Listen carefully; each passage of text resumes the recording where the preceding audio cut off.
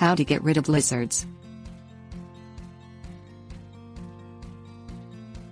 Lizards perform heroically in the garden, battling bugs and devouring insect pests. Although some lizards eat plants, the situation usually is not severe enough to label lizards a problem. Lizards can become a problem for you, however, when their population gets too high and they begin to invade your home or shed, or become constantly underfoot when you are outdoors. Making your garden less attractive to them helps to get rid of the excess lizards so you can coexist with a more manageable population. Things you will need: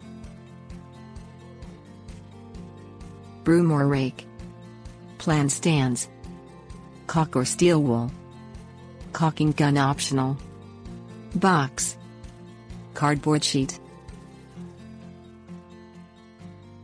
Step 1. Sweep up and dispose of fallen leaves and other dead plant debris in the garden. They provide cover and nesting areas for lizards.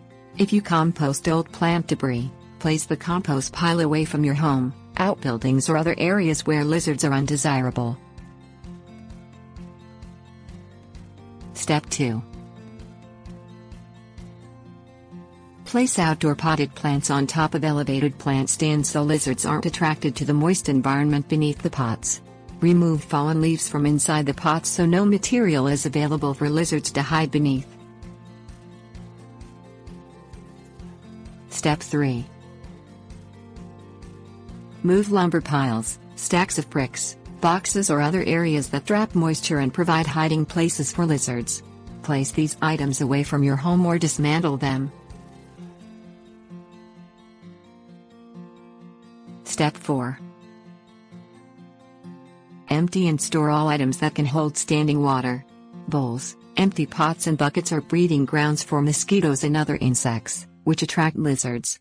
If you must leave empty bowls, pots and buckets outdoors, turn them upside down so they won't collect water. Step 5. Seal all openings that are more than 1/4 inch wide in your home and other buildings by filling them with caulk or stuffing steel wool into them. Sealing keeps the lizards from gaining entrance. Common entrance points are around window and door openings, water pipes and electrical outlets.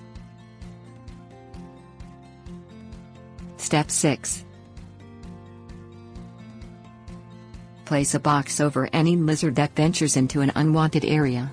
Slide a cardboard sheet beneath the box, trapping the lizard inside the box. Transport the boxed lizard to a safe place in your yard, and release it.